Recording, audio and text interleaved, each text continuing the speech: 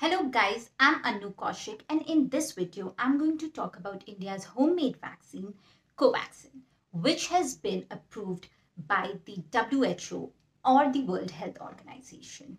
Now what does this mean for India? First of all, it comes as a major relief to millions of Indians who have received this dose because now they can travel abroad without restrictions like mandatory quarantine.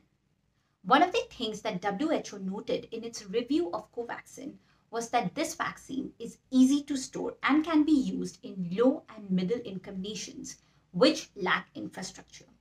Let me explain this further.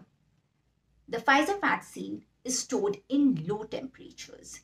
So if a country is awaiting Pfizer, then it should also have facilities like high quality refrigerators. Covaxin can become a part of WHO's COVAX initiative. Through its COVAX initiative, WHO has been providing vaccines to poor countries. Covishield, which has been manufactured by the Serum Institute of India, is already a part of this COVAX initiative. That will be all for this video. If you guys liked it, then please subscribe and share. Thank you.